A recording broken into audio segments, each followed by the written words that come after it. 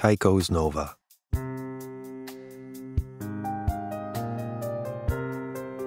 In 1572, Danish astronomer Tycho Brahe noticed a new star in the sky.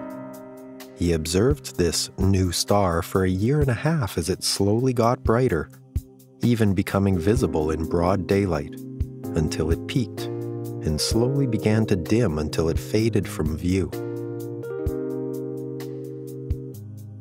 He called it Nova Stella. In 1866, astronomer William Higgins made the first spectroscopic observations of nova and proposed they resulted from the cataclysmic explosion of a star. In the 1920s, astronomers began studying a new category which were considered much larger than typical novae. In the 1930s, the term supernova was coined.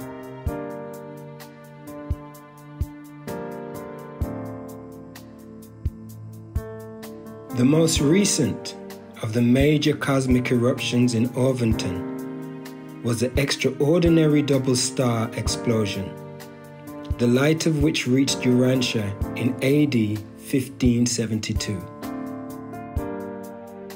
This conflagration was so intense that the explosion was clearly visible in broad daylight.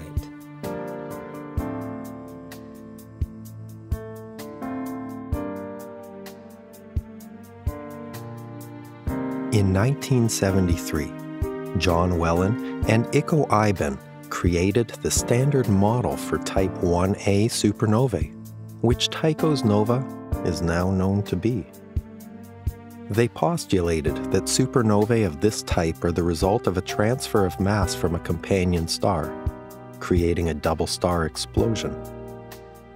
The scientific community accepted their models, and Type 1a are considered to be of double star origin. Further evidence mounted in 2004 when the remnant of the companion star responsible for Tycho's nova was discovered. But was Tycho's nova the most recent major cosmic eruption?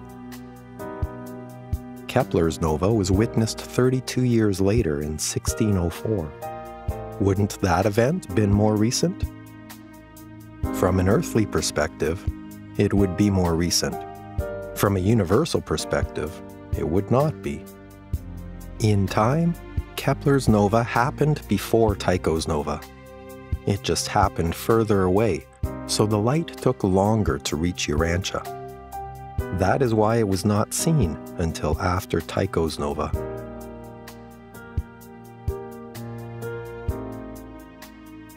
These distances were not known prior to publication of the Urantia book.